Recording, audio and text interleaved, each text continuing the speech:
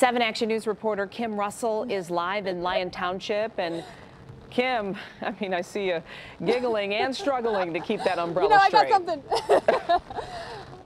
I got something to say to our producer who had me out in these team coverage boxes because, yeah, I knew my umbrella would not last this long. Here we are, as you can see, I am in Lyon Township on top of the James Atchison dump, which is James Atchison Memorial Park, which is a former dump.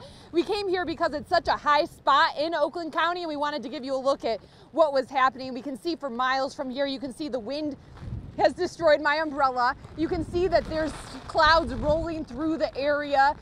I want to tell you, like an hour ago, it was sunny up here, and it has just changed.